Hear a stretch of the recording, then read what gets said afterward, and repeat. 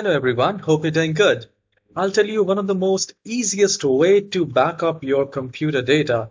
I always try my best to keep things simple for you, and for that you just need to open File Explorer. So either you can search in the search icon, or if you see the icon for File Explorer, just open it. Once it is opened, you need to make sure that where exactly you want to save your data.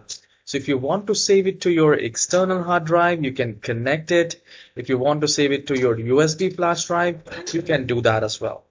Now the very first step is go to this PC from the left hand side, and this will work on Windows 10, 8, 7, Windows 11, or on every version of Windows. So I'm here and I need to go to this C drive, and here you will find users.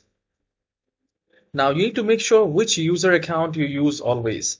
So I use this one, and here I need to go to, I'll just do a double click, and from here I can copy the folders, or you can copy the whole folder of the user and just copy it.